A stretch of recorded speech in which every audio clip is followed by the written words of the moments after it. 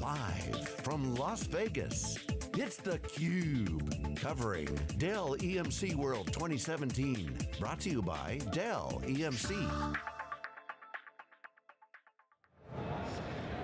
Welcome back, everyone. We are wrapping up 3 days of Dell EMC World here in Las Vegas. I'm your host, Rebecca Knight, along with my co-host, Keith Townsend. We are joined by Gil Shneorson. He is the Senior Vice President at VxRail Dell EMC. Thanks so much for joining us, Gil. Thank you for having me. Good seeing you again, Gil. Yeah, good to see you again. A CUBE veteran. We're always happy to have repeat guys on the show. Yeah. So talk to me about VxRail. It's a massive success story. What is the secret? What's the secret of your success? Well, it's a combination of a few things. First of all, it's an HCI appliance, hyper-converged appliance. And as you may know, and I'm sure it's been discussed before, we are seeing a massive transition from traditional architectures to HCI. And that's basically driven because the economics of HCI are so enticing that people really can resist at least looking at them, and we know that 60% of them either have it or will have it soon. And within that HCI transition and within those economical benefits, we focus on VMware, which is a larger portion of the market. And we have a product that's solely focused on VMware and automates the deployment and lifecycle management of essentially a vSphere cluster. So it's a very simple message. If you're a VMware customer, instead of going and changing every 3 years to your traditional 3-tier architecture, what if we could give you the economical benefits of hyperconverged, which is start small, grow in very small increments, and never migrate data, but without ever leaving your VMware ecosystem. And so if I asked you as a VMware user, you'd always say yes. And so because it's so focused on that user and so optimized to them, we're seeing a great success with the product these days. Before the cameras were rolling, you made a comment that you said, hyperconvergence is not really about the tech. Talk about that a little bit. I mean, that's an insight. That's actually very true. We can do things today that could not be done in a 3-tier architecture. But there are many hyper-converged products, and all of them are doing very well. In fact, even in our portfolio, we have VxRail. We also have the DellEMC, which is a Nutanix-based technology. And so why are they all doing well is because when I buy hyper-converged, I can start small, which means that essentially I do not need to plan. And planning is dangerous because with traditional storage, you either buy too much or you buy too little. And even if you plan properly, you use only part of it until you migrate the data in, and then you use all of it, and then when you have the new one, you also use part of it until you finish. Right. And so you're never really using what you're buying. And so now you have this technology where you buy small, you don't have to plan at all. You can automatically increment, and you don't have to migrate. And you know that migration is a very traumatic experience in large environments. And so those benefits are what's driving all of this. It's now enabled by technology, but it's not about that. And so, but what I also think that is happening is that we've combined the skill set that was, or the technology for storage and server, and we deploy it within a customer's network. So we've made it much simpler, but it's not ultimate simplicity. People have to remember that they still bought a data center solution. And so now troubleshooting a hyper-converged solution means that you have to know storage principles and network principles and hypervisor principles. So let's explode that out a little bit, because this is really an exciting topic for me. When you take that load off of your customers, the planning, the pre-engineering, the test, the integration work, that frees up a lot of OpEx hours for customers to redirect their energies to do something else.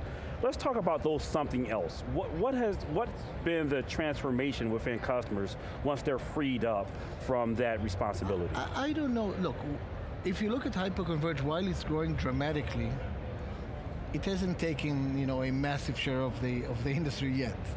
We have to be humble at the same time. We see growth, and so I don't know that people free up a lot of time. But what they can do is they could focus on the higher level outcomes, which is ultimately what they want. People want a cloud experience. Either it's completely private or it's a hybrid cloud. They want the ability to deliver by self-service to their own internal users. They want a cloud outcome. And regardless of HCI, you still need to do that work. And so now they can forget about the infrastructure because it's mostly automated and focus at the next level of outcome. And as you know, within CPSD, we also do that. So if a customer wanted the full experience, we would actually put the infrastructure aside. We would talk about that hybrid cloud experience end to end. We would consult or deliver.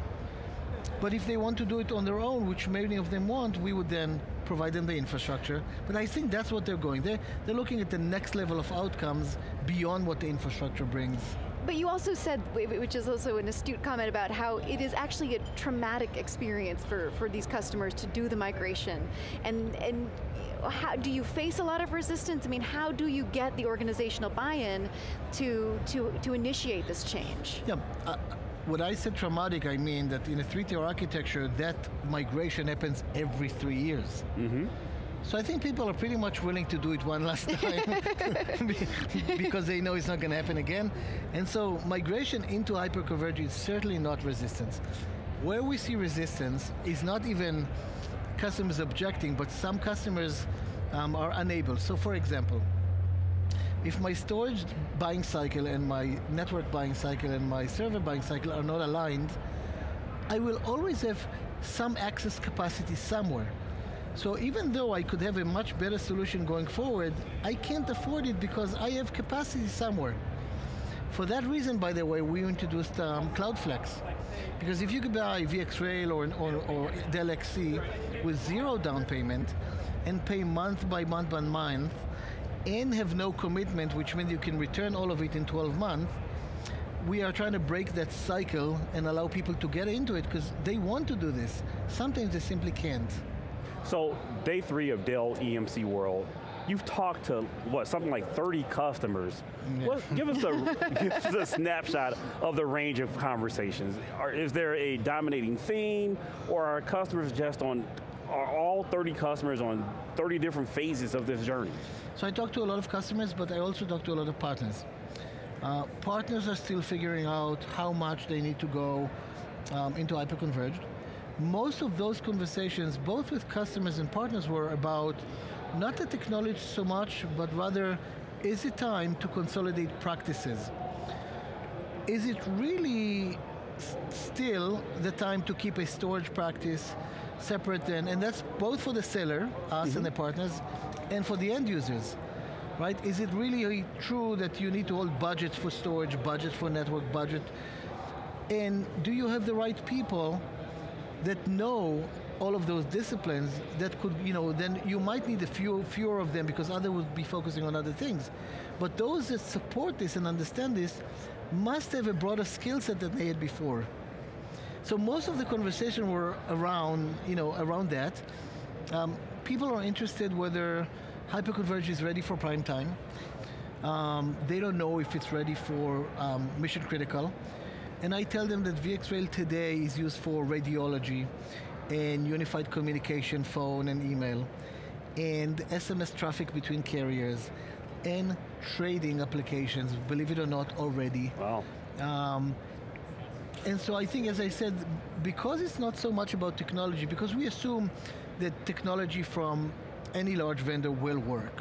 And if it doesn't, any large vendor will make it work and stand by the customer. But those economical benefits are driving everybody to go there very, very fast. So most of the conversations about, can it be done? Is it ready for it? Should we do it right now? Should we wait? I think those are the themes right now. And that's what we'll be talking about at next year's Dell EMC.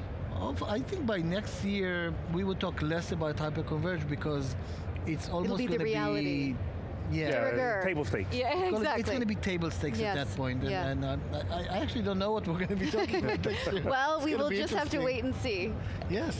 Gil, thanks so much for joining us. It's been a pleasure having you on the show. Thank you very much.